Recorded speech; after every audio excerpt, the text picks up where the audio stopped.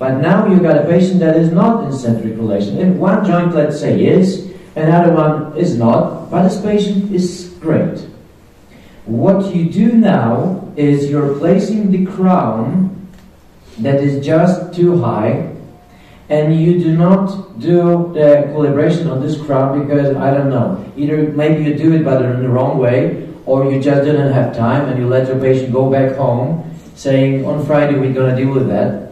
And now your patient is going back home and something happens. Now look what happens. Those teeth, if they do not have contact, what will happen? You remember from Wednesday. This contact will go down a little bit, this one will go up a little bit, but actually nothing terrible to the joints will not happen. That will not be a huge compression, that will not be a positive load test, but something in the bite has changed. Now, this condyle was in CR, but is not anymore. This one wasn't, but is in CR now. Now look what happens, because this is the moment when you can consider your patient to be crazy, but he's not crazy. Now, this patient is coming to your office after 3 days, and all the teeth are in contact finally. And the patient is telling you that there is something wrong in the bite. You're checking all the teeth, and you think like, Simstock is holding everything. Now, you know that you did this tooth. Now you grind this tooth down so that you've got infra-occlusion. There is no more contact even on this tooth. And the patient is still telling you, doctor, there is something wrong. And you're telling your patient, Mr. Jones, this is the tooth that I did. Now this tooth has no contact at all. So it's not my fault. You know that when this tooth has no contact, it cannot be the reason of your bite change, right? But it's not the truth. You already changed the bite just because some position in the condyle has changed. So this patient is not crazy anymore.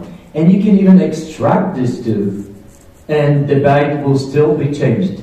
The same as we know that when we extract the wisdom teeth that are, let's say, premature contact to CR, your condyle finally can go into the CR and the bite will also be changed. Those people with extracted wisdom teeth that say that the bite has changed are not crazy people.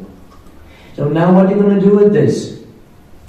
I would say that either you're going to wait until the patient finally adapts to this position, because probably that will happen, or you will have to do some deprogrammation, so you will separate the teeth, you will let the brain of the patient, as we mentioned, deprogrammation is artificial term, it could be pseudo term, but the cortical remapping is reality. So you just let the teeth to separate, you just let the brain to forget about the teeth, the contacts between the teeth. The jaw is finding, let's say, the best position, the most stable position in the joint. Now you register this bite, and you have to decide what you're going to do with this, because maybe the teeth will not have this perfect contacts anymore.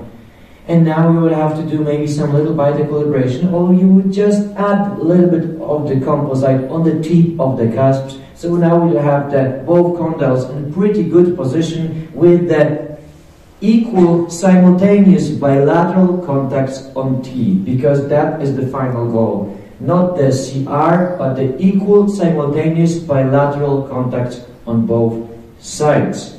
And you know, with this patient, we just had a bad luck because he didn't need the CR. We changed something in those condyles, and now he feels uncomfortable. And maybe he feels uncomfortable because there is something in his life that is now ongoing. Maybe he has some stress. Maybe he cannot just not handle those changes because he didn't sleep well or something. So you would just have a bad luck. But you know, on Monday morning patient, you cannot just say, okay, I've got a bad luck.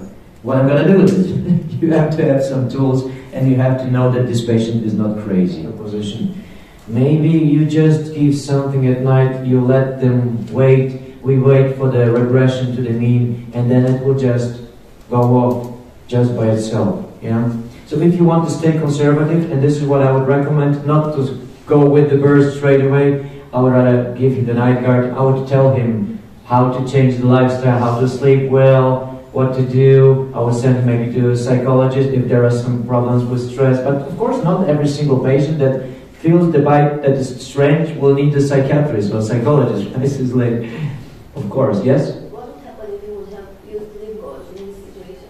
In this situation, probably we would get both condyles in CR, and maybe now we would have, like if this one goes up, probably we would have some new condyles in here, and we could equilibrate it, but as I said, you know, maybe you're gonna equilibrate those teeth, and the bite has changed so much that since you start doing it in a natural dentition, you're gonna have to grind 10 teeth, not only 2, right? I would first do it in the articulator because bite equilibration, after all, must be predictable. You have to know where you're gonna end up. So first do it in the articulator, then do it in the mouth. If you really, really want to do that, in most of the cases, you do not want to do that. You would rather add some volume rather than decrease the natural teeth. Because also, what we said is that occlusion is very rarely the reason for TMD, because in most of the cases, if the occlusion could be a reason, it is that significant change in bite that would be rather this. So if this is the shift of the mandible, and one condyle is distalized, another one is in anterior position, and when you finally place it in a good position, probably that would be the contact on the teeth, so equilibration will not change anything in it. Orthodontics will probably make the position of the teeth well with the good position of the mandible, right? So this is the rule of thirds from Occlusal, and this is the position of the teeth that could be pretty good equilibrated. This is more for prosthetics because that would be too much for equilibration, and that is not even good for prosthetics. That should be done with orthodontics, right?